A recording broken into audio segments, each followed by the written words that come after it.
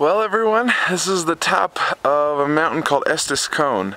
It's right off of Lily Lake, but this has some awesome 360-degree views. I'll flip around and show you. Basically, I don't know, this is about 11,000, I think about 300 feet tall. Last half of a mile is about straight uphill through a rock field. So, one heck of a hike to get up here, but I want to show you the views you get up here. This down here, if you can see it down there, that's Lily Lake. So that's way down there. So the Baldpate's over that way.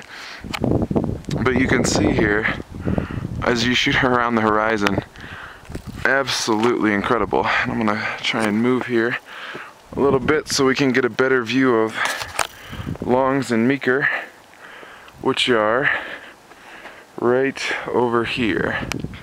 There we go. That one's Meeker, and there's Longs right over there. So absolutely gorgeous up here. There's now a little rock formation at the top of this mountain, but one heck of a view. Again, this is Estes Cone, right off of Lily Lake. Actually take the Longs Peak trailhead to see it, and again we can see for miles, all around. Just absolutely gorgeous up here.